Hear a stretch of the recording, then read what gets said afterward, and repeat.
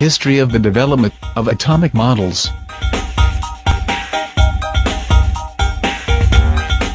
John Dalton's atomic theory. Elements are made up of tiny particles called atoms.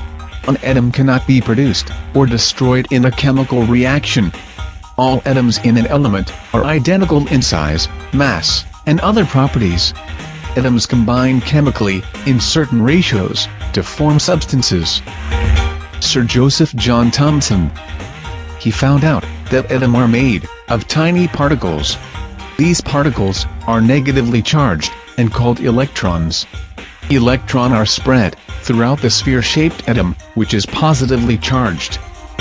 Rutherford fired alpha particle at the thin gold. Most of the particle went straight through, but some came straight back. Then he found out almost all the atomic mass is concentrated at a tiny and packed area known as the nucleus. The nucleus contains positively charged particles known as protons. Electrons are located outside the area, forming a negatively charged cloud.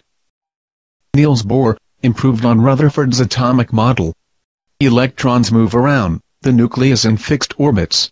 Each orbit forms a circle and has a fixed distance from the nucleus. Chadwick found out that nucleus contains another tiny particle, known as a neutron, that has no charge. The neutron mass, almost similar to the proton mass. All nuclei contain protons and neutrons, except for the hydrogen nucleus, which only have protons.